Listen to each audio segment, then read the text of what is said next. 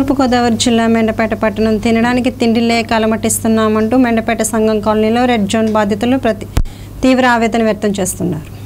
Ward వాలంటీర్లకు corona రావడంతో తమను రెడ్ జోన్లో ఉంచి నిర్బంధించారని, అయితే ఎటువంటి ఆహారాన్ని అందనివ్వకపోతే ఎలా బ్రతుకుతామని ప్రశ్నించారు.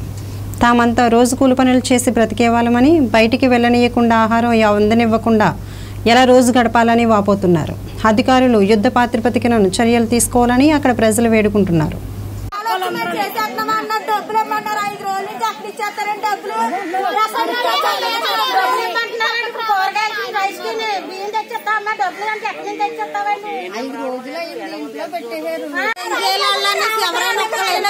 రాలేదండి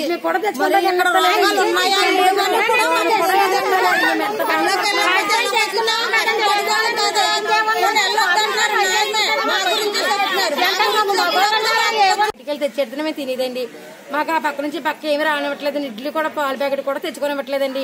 కుమారి గారికి బాగోపోతే ఆ కొట్టు దగ్గరికి వెళ్తే కొట్టుగడ ఇవ్వనన్నారండి. రాత్రి పిల్లలంతా రాత్రి పాలు కోసం పిల్లలు ఏడిసారండి.